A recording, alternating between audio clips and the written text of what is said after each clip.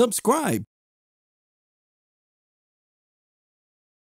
Hello Linux people, this is containerization by Linux Mayday. Please, before we start, subscribe and click on the notification bell so that you will be notified each time a new video is posted. To begin with, we will be focusing on RHCSA and using podman to run containers. You can see our not so good drawing on the board, which is right here. I call it the not so good drawing because it's not so good, but the human mind works best with what? Drawings or images. Let's keep it simple, and that will solve the complexity of containers that some people face. Okay, by the end of this, you should be able to get 100% on RHCSA. You should be able to get 100% on containerization. So looking at our drawing, we will say, what is a container? What is a container? What is this thing? I know people will say a container is what? The running instance of a container image, which all that it's a little bit difficult, or a container packages applications and the runtime environment. That is way too much for my mind. Let me keep it simple. Understand the simplicity, then the complexity will be solved by itself. So, saying what is a container? Looking at our board, you see there is container A, B, C, D. These are all containers, right? So these are not all containers on a ship. We have our ship captain, podman, and we have something like the water. Let's call it the OS, right? The container shares what? The containers on the operating system, hosted on the operating system, shares what? It shares the resources, right? In other words, we are saying that these containers distribute using container technology, like the ship right here. It distributes what? System resources. It distributes system resources wherever the ship is touching. It's taking that weight, the weight of the ship at that point, right? So that it's sharing the system resources.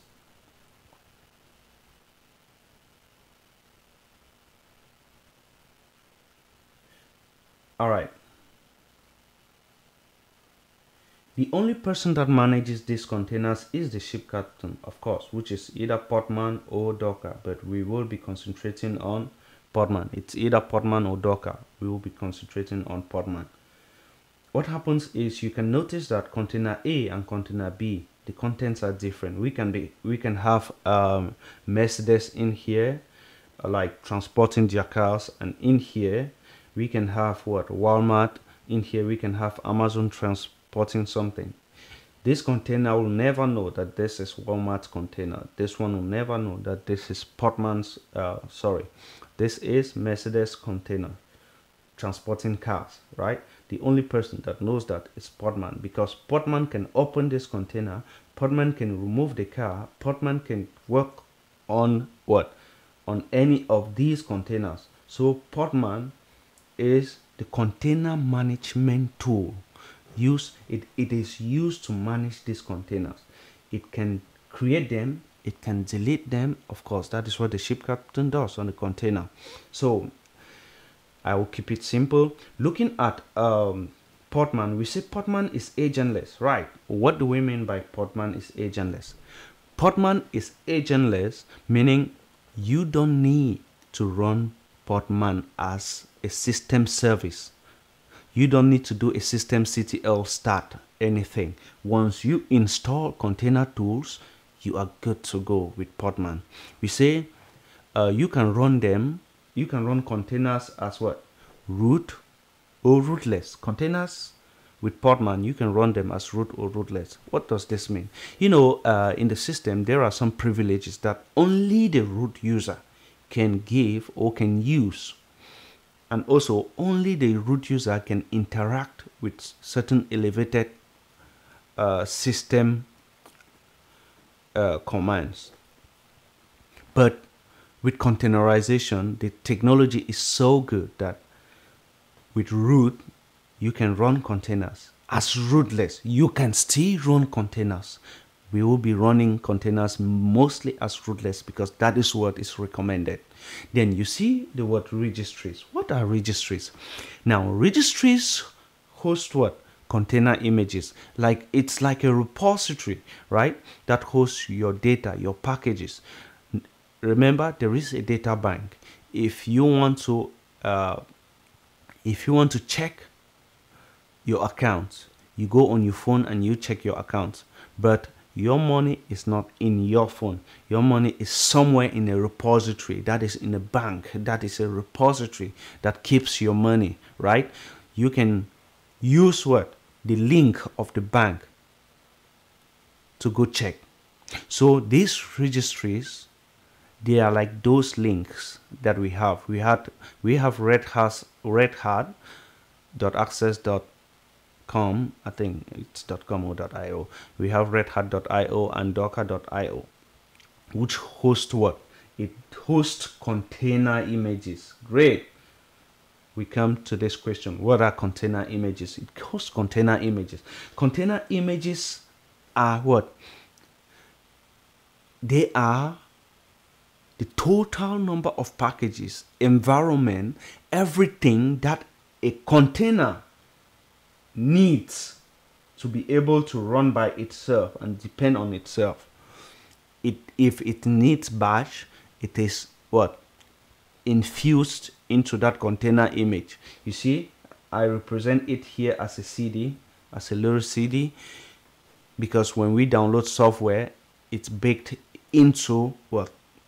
The container images, the CD, everything is inside, included. So the repository now hosts these images. So you can pull those images and run them now as containers, which takes me back to what I said earlier before. A container is the running instance of a container image, right? A running car is the running instance of what? A motor car or a vehicle.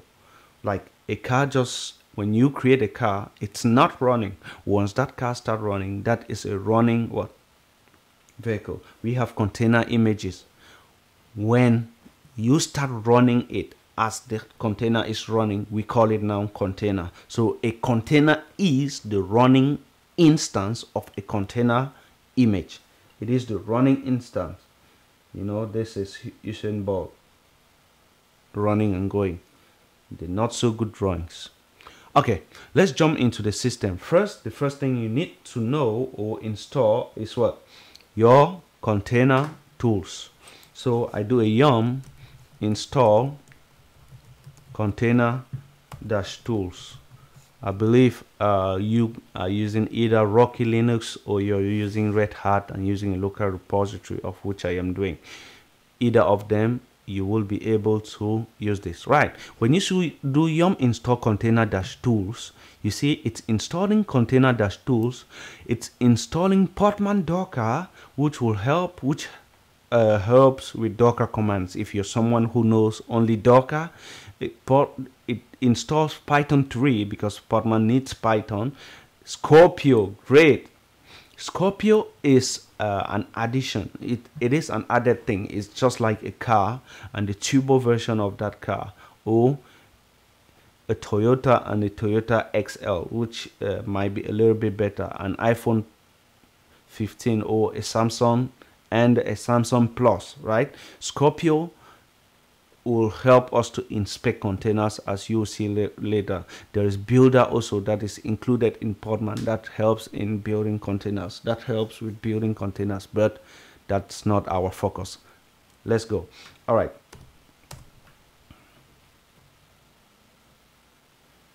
Remember, we said podman is agentless. After the installation, the norm will be that, all right, you will need to start a service, but no, you don't need to start a service. As you install podman, the first step is done. Now, let me run containers as agentless. Let me SU to my user John, who is already in the system. But before SUing, I'll just do SSH, and I'll tell you the reason in the later videos. SSH to join at localhost.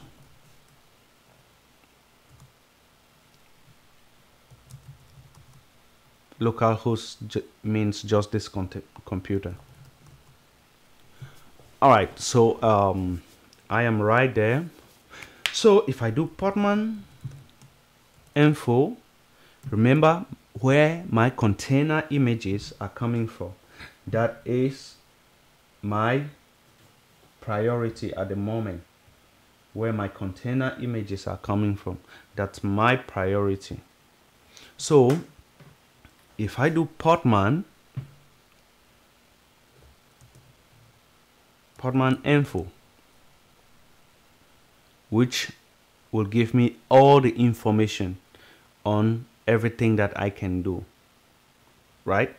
I can just click podman info. Oh, okay.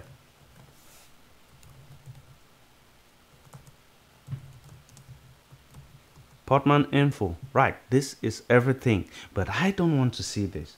It's way too much complicated. Remember, let's keep it simple. I am interested in my registries, so I do podman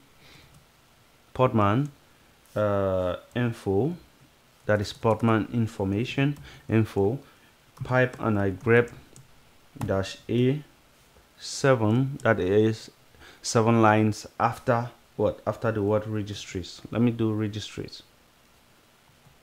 After the word registries,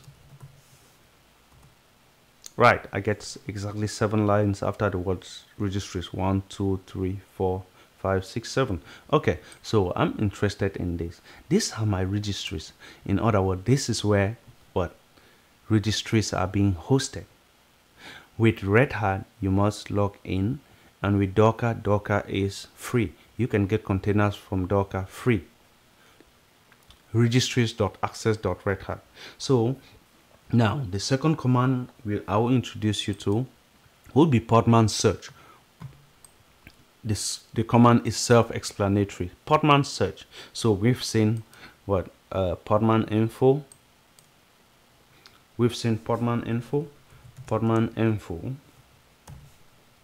and now we are seeing podman search.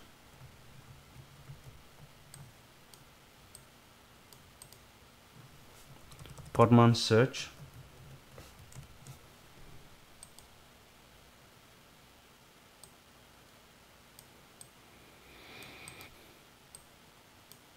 All right, we will see other podman commands. So we're seeing podman search now, right? Because I have seen that I have registry.redhat.io.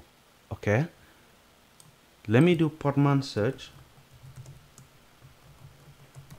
HTTPD from registry.redhat.io.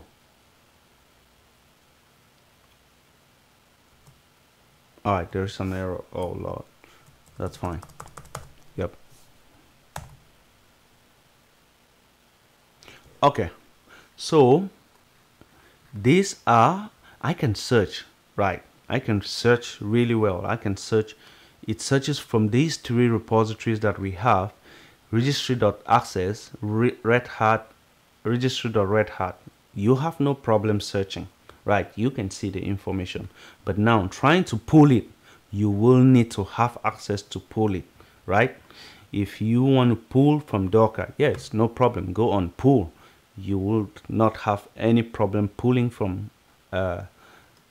Docker, but you will have a problem pulling from redhat.access, registry.access.redhat, and redhat.io, which it will tell you that you don't have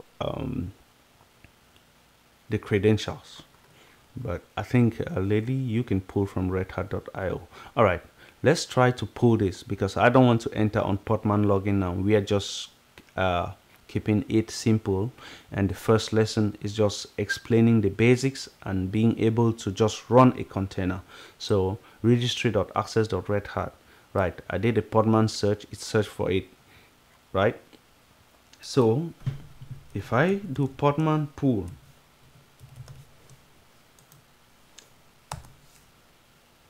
so it tells me trying to pull. Right, it's pulling already, but you can't pull from redhat.io. You can pull from Red Hat.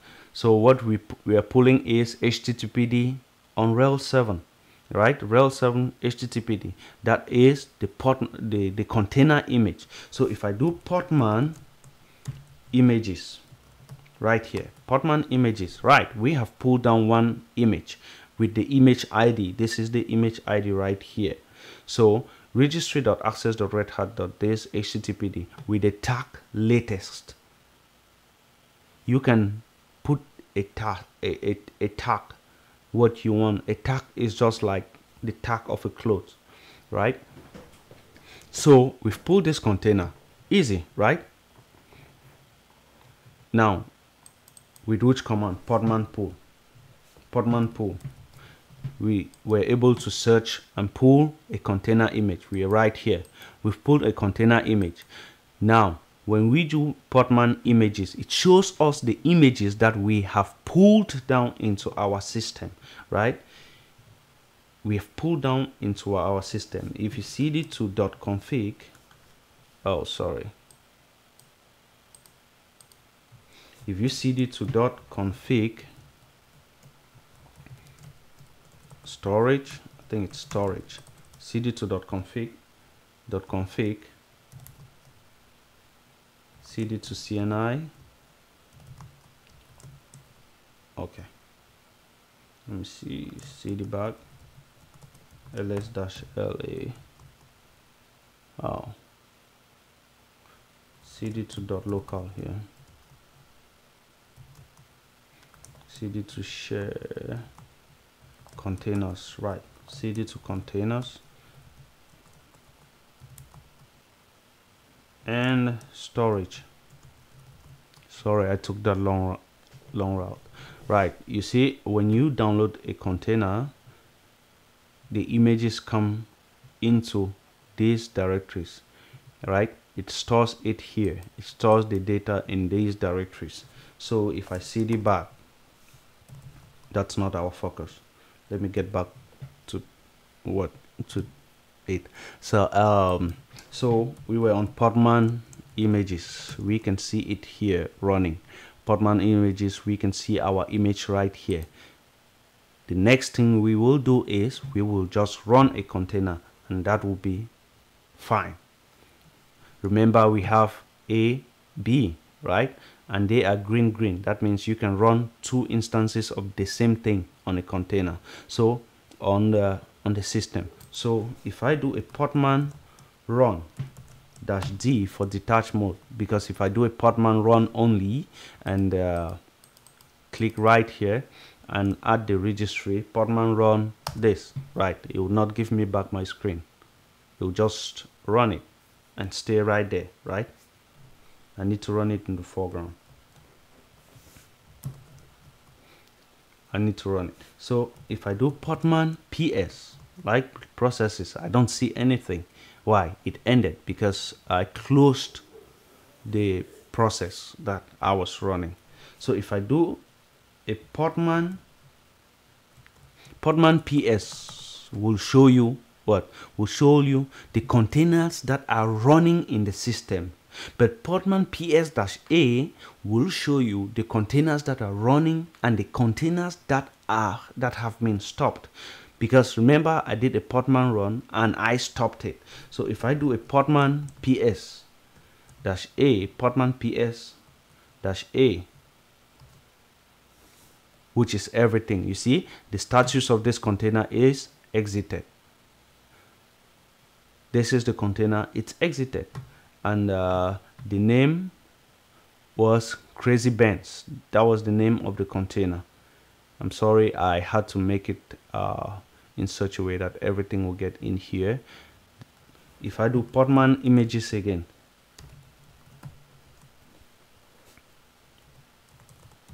podman images, I don't know why I'm making so many errors this morning. Okay, podman images, this is our image. It's still there, right? I do a podman run. This time I will put a -d so that my terminal will be returned to me. So podman run dash d, I can run from the image ID now. That's why I say understand what the simplicity. Do not try to cram.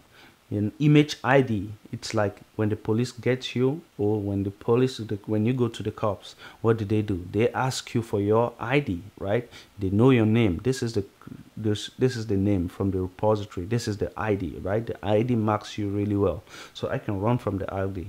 Podman run dash d. What? This container image ID. Right. Now, if I do a podman ps, oh, look at that, httpd is running already. You see, httpd is running already under the name Vigilant Williamson. You see, each time you run a container, if you don't specify the name, it creates a name for you. It automatically creates a name, because no two containers can have the same name. If I want to run the if I do podman ps dash a, podman ps, you see, this is the container. The running instance of the container now is what? Williamson. If I do podman run again, remember we said we can run the same container 100 times. So far as the OS can support it, it will run. So podman run dash d. Now I will put dash name. Sorry, dash name. I'll put dash name, and the name should be Vigilant Williamson. Let's see if two containers can have the same name. Right, two containers on a ship cannot have the same name, else you'll not know who is Walmart's container, or who owns the container with the name Walmart and who owns the container with the name Amazon. Because if all the names are Amazon on the container, right, even within Amazon there will be Amazon ID1, Amazon container ID2, and the like.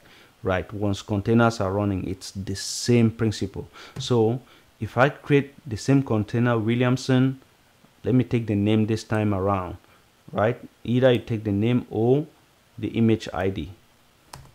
You say, oops, the container name Vigilant Williamson is already in use. All right, well, let's say, remember we started by running a container which was Crazy Benz.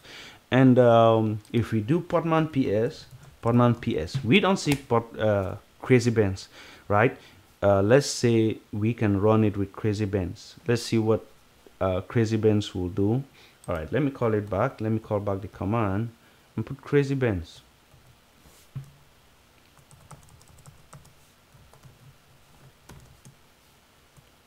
Crazy_Benz. Let me copy it. It's better to make sure it's the same. All right, run. Oops, the same thing, right? But when you do podman ps, you see only Vigilant Williamson running, and it's running httpd. You're confused? All right, well, when you do a podman ps, remember podman ps dash a,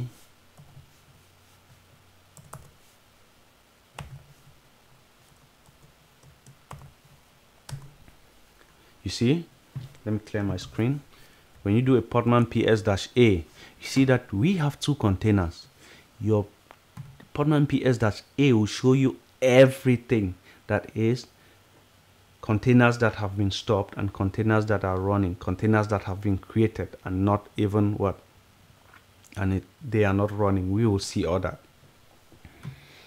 So right here, what do? I need to remove this container. If I want to use this name Crazy Benz again, I need to make this to go, right? So I do podman remove rm, what, the name of the container, Crazy Benz.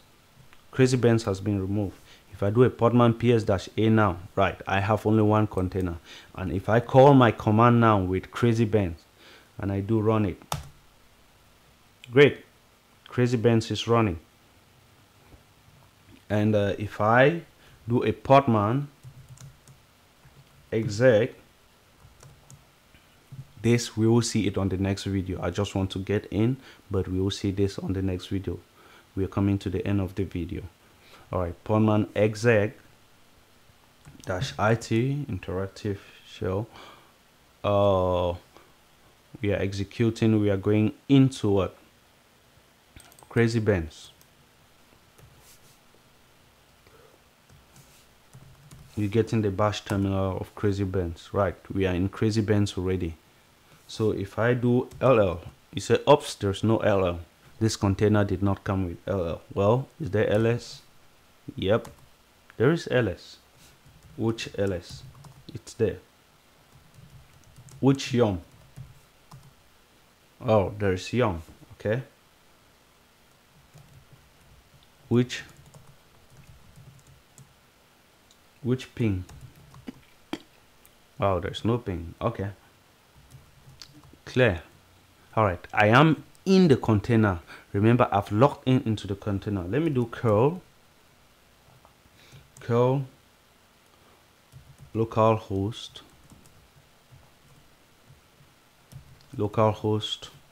on port 80.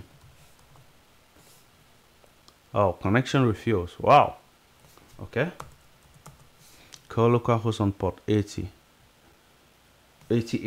Okay, I know why the connection refused. It refused because I use 80. Nobody but the root user can use ports from 1 to 1024. Any other user can use ports that are above 1024, that is 1024. All right, now we get our content. Let me exit out. Exit. I've exited the container. Now I am now back as user John. If I do my podman ps, I can see my two containers running. And that takes us to the end of this first section, which was trying to introduce just having a feel of containers. Then we will start going into the various parts of containerization. Like, we will divide it into section. In part 2, make sure you search for it. We will look at podman pool, podman images in spec, Scorpio, and the like, and we will go more into details on it. So don't forget to subscribe, leave the comments, and give us your opinions, and we will work better with you and make sure that everyone is satisfied. Thank you. Linux Media.